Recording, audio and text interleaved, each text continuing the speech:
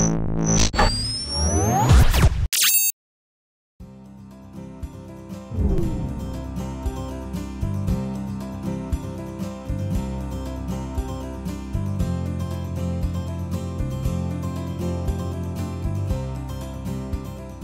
name is Paul Bowman. I'm the High Performance Manager of the North Queensland Cowboys. As the High Performance Manager, I need to be aware of everything that goes into a player's physical performance. So that's what they're doing out on the field from a physical standpoint, as well as a mental standpoint, nutrition.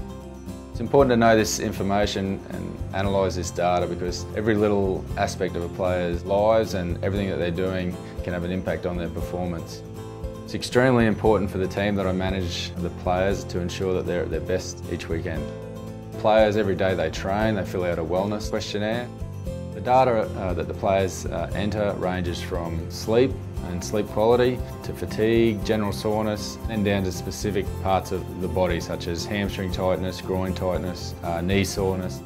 The players enter a number between 1 and 10, with 10 meaning that they 100% feel great, and the lower the number, the worse they're feeling. Players have a rolling average, which is basically their last 20 entries that they've made, and then for each player we've established an upper and a lower limit. If they fall below the lower limit, they'll alert red. Typically then there'll be further investigation. If they are above their upper limit, then they'll alert green, which is great, that's what we want. And we're looking at the team average at home games and at away games. And you can see for season 2015, there's still a significant difference between some variables there. Players' baseline scores are used regularly to set their training load. We have a number of tests to measure strength, both upper body and lower body. So we want to chart their improvement to ensure that our training programs are actually working. All their GPS data is basically managed exactly the same. It's put into this system, and I also keep Excel spreadsheets with plenty of formulas there. Some examples that the GPS collects is total distance that the player performs out on the field, distances in different speed zones, so different paces, so sprinting, running, jogging, walking, accelerations and decelerations. Players' heart rates are measured, so it's our job to analyse that data and sort through what is significant and what isn't. With the GPS data, there are obviously a number of variables that we measure. All of these variables have different units.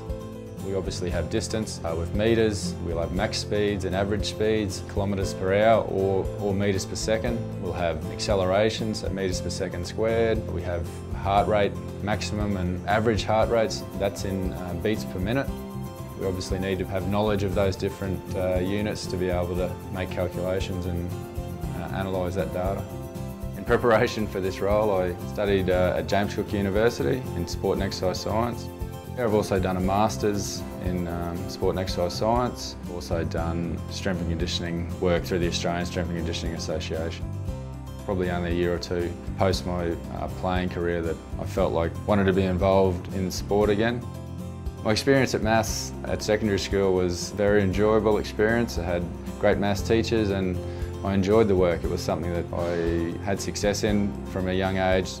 As we got to choose subjects in the senior years, basically the maths sciences was the stream that I sort of chose to pursue. I think when you're good at something and you're enjoying it, then it makes sense to pursue it.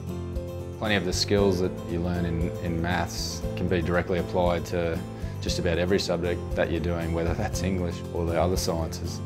The North Queensland Cowboys have been a massive part of my life. I've been here for 20 years and love the club. I love that my education and that my background in maths and science is able to help the club and obviously achieve the ultimate goal of winning the grand final. In terms of sports science, I think there'll continue to be changes, which is the nature of science and education, that people are always looking for better ways to do things and smarter ways to do things. Yeah, I continue to do professional development and education. You can always strive to improve.